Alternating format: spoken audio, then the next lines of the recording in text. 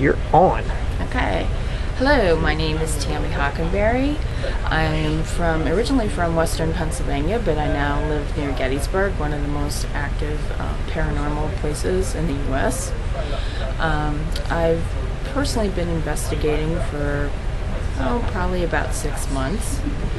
My weirdest personal experience was probably in a prior home I lived at.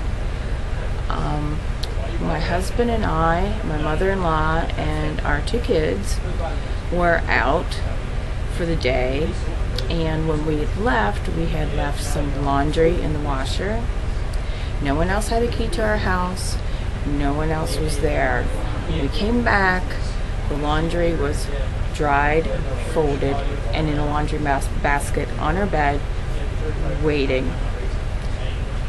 It was the weirdest thing ever. No one said that they did it. I mean, the kids were with us, the mother-in-law was with us, and we have no explanation for that whatsoever. So, that's me, and that's my brief story. Thanks. Did your investigation experience and all that other good stuff?